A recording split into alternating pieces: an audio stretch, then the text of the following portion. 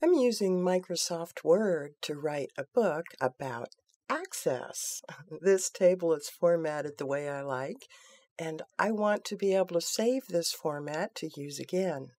Hi, this is Crystal. The first step is to make a blank table to use for a template. To select the table you like the format of, move the mouse to just above and to the left outside the table.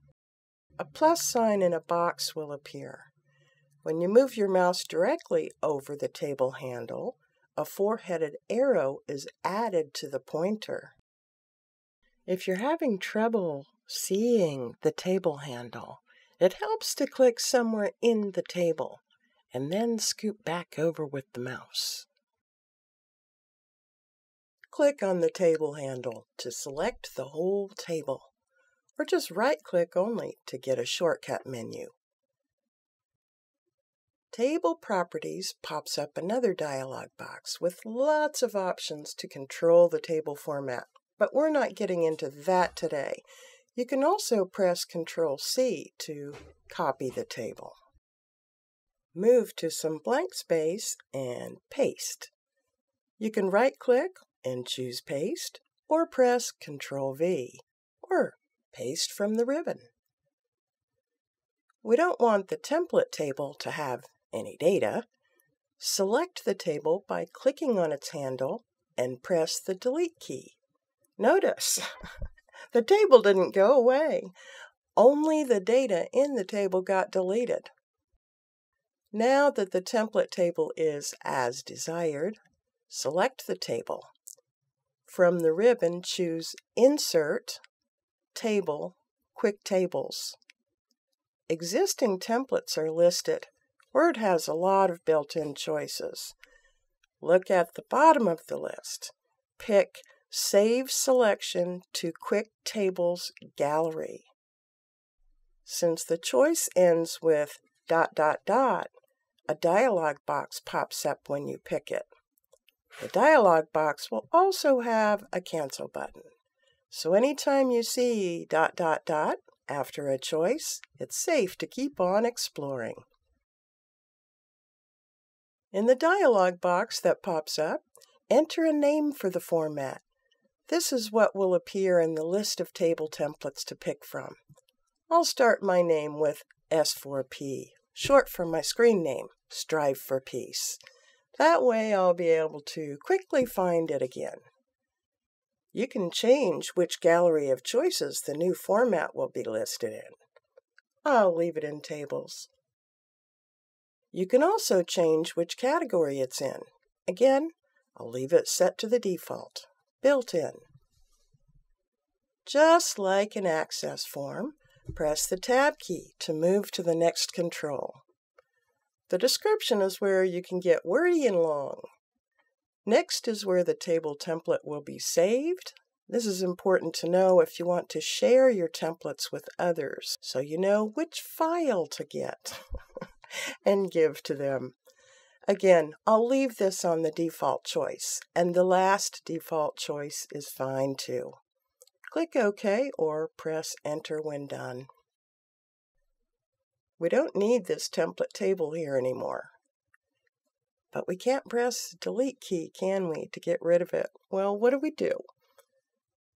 The template table is still selected. Press Ctrl-X to cut it. We don't plan to paste it anywhere, but pressing Delete only deletes the contents. You can also cut from the Home ribbon, or right-click and cut. Continue writing. What I just wrote should be a heading. Heading 3, Heading 2.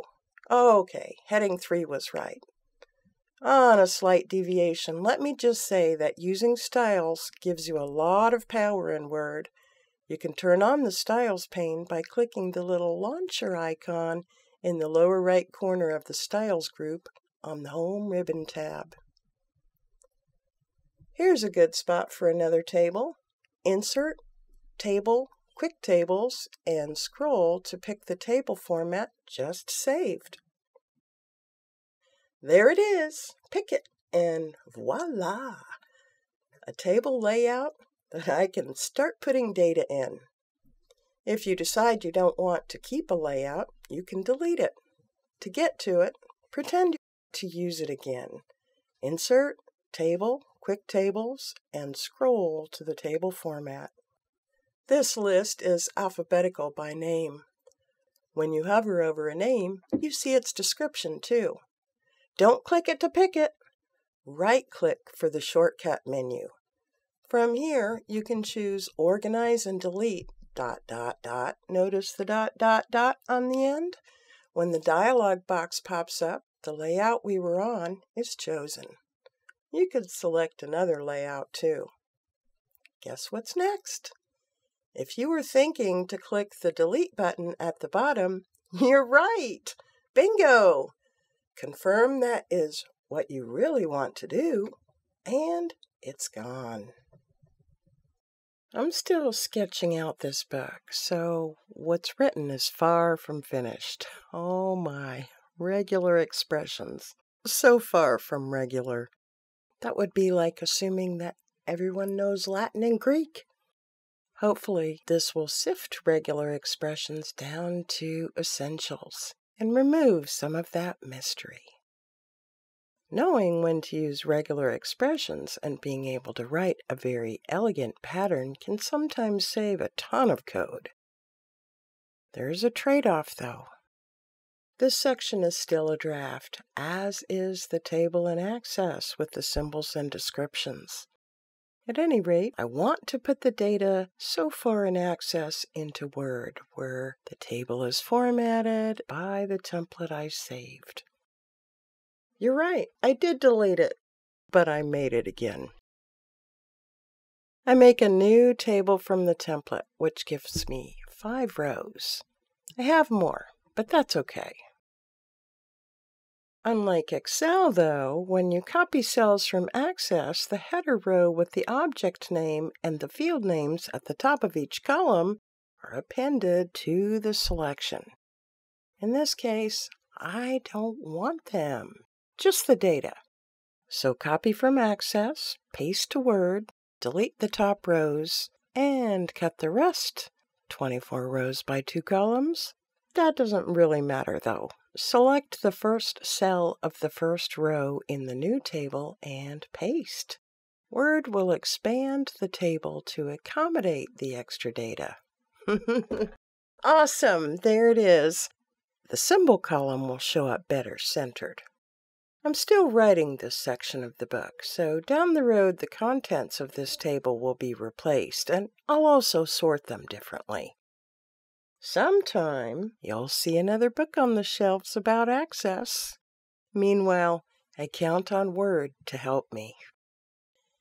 You've learned how to save a table layout in Word, and you see how to get the data in when you need to copy and paste. Now go write something fantastic. If you're looking for a one-on-one remote tutor, you found me. I can help you with Access. I can also help you with Word, Excel, PowerPoint, and lots more. We connect, and we work together on whatever it is you need help with. You learn, and your work gets done. Thanks for joining me. Through sharing, we'll all get better.